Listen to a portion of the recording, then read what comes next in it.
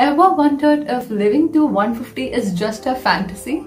We are unpacking a provocative perspective from gerontologist Olshansky, who argues that the dream of radical life extension might not be as attainable as we think. With decades of research under his belt, Olshansky challenges the optimistic narratives surrounding aging and longevity.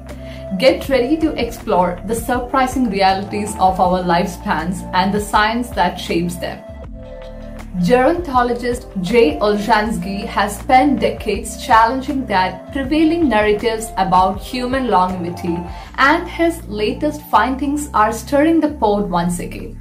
Known for his candid assessments, Olshansky and his team first gained attention in the 1990s when they predicted that average lifespans would peak at around 85 years, with only a slim chance 1% to 5% of children born today living to see their 100th birthday. This prediction diverged sharply from the more optimistic forecast that suggested half of newborns would reach centenarian status. Fast forward over 3 decades and the data appears to support Olshansky's initial caution. His recent study, published in Nature Aging, evaluates lifespan data from several countries, including Australia, Japan, and the United States, revealing that female children born in 2019 have a mere 5.1% chance of reaching 100 years old, while for males that number dwindles to just 1.8%. We waited 30 years to test our hypothesis, Olshansky stated, adding the era of rapid increases in human life expectancy has entered just as we predicted.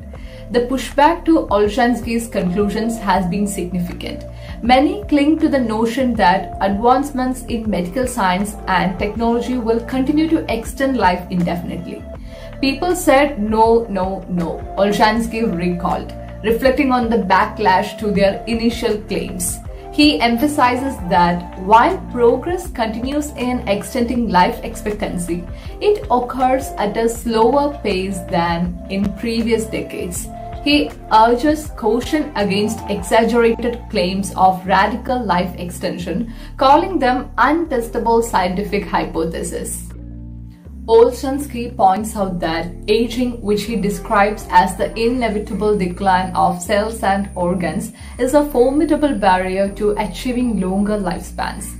He likens current medical advancements to a game of whack-a-mole, where as soon as one health issue is addressed, another emerges, complicating the quest for longevity. You can continue to make progress against major diseases, but it's not going to have the life-extending effect that people think, he noted. While medications and treatments have undeniably allowed many to live longer, he warns that this may merely be manufactured time rather than a genuine extension of life. The rise of obesity and related diseases has further complicated the longevity landscape.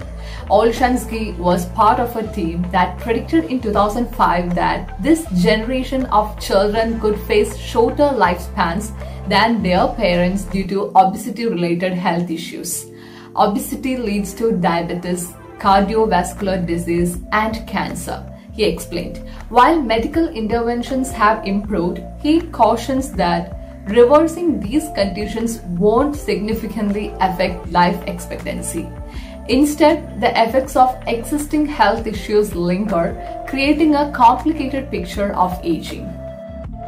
Despite the hurdles, Olshansky sees glimmers of hope on the horizon.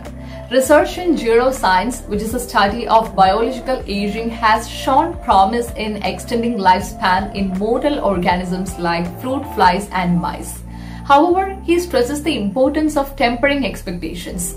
While we can extend the lifespan of shorter-lived species, there is no evidence it translates into a similar increase for humans, he said. Instead of merely focusing on lifespan extension, Olshansky advocates for an emphasis on health span, which is the period during which individuals remain healthy and free from serious illness. The implications of this approach are profound. As the population ages, the focus should shift from how long we live to how well we live. Health span is the most precious commodity on earth, he argues. Without significant breakthroughs in slowing the biological process of aging, we may find ourselves facing a paradox.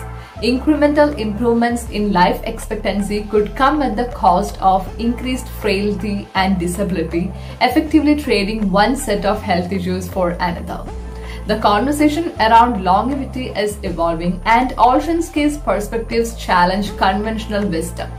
His work serves as a reminder that the quest for longer life is complex and multifaceted, necessitating a broader understanding of health, aging, and the interplay between them. The excitement surrounding radical life extension claims must be balanced with a realistic appraisal of current scientific capabilities and the implications of our aging population. In interviews, including a notable one with CNN, Olshansky reinforces the message that while life expectancy continues to grow, it does so at a slower rate, and we must confront the underlying biological realities of aging. The optimistic projections that humans might soon regularly live to 120 or even 150 years are often based on speculative science rather than empirical evidence. As research continues, it's essential to maintain a balanced perspective on the potential and limits of longevity science. While there may be advancements that could lead to a second longevity revolution, the need for caution remains paramount. Olshansky's insistence on focusing on health span rather than just lifespan is a call to action for researchers, policymakers, and society at large. As we navigate the complexities of aging and health, his insights will likely shape the future discussions around what it means to live a long, fulfilling life. What if the secret to a fulfilling life isn't just about living longer, but living better? J. Olshansky's insights push us to rethink our assumptions about aging. As we navigate the complexities of longevity, let's focus not just on the years we add, but on the quality of those years. If this perspective resonated with you, drop a comment, hit that like button, and subscribe for more thought-provoking discussions. Until next time, keep questioning the status quo.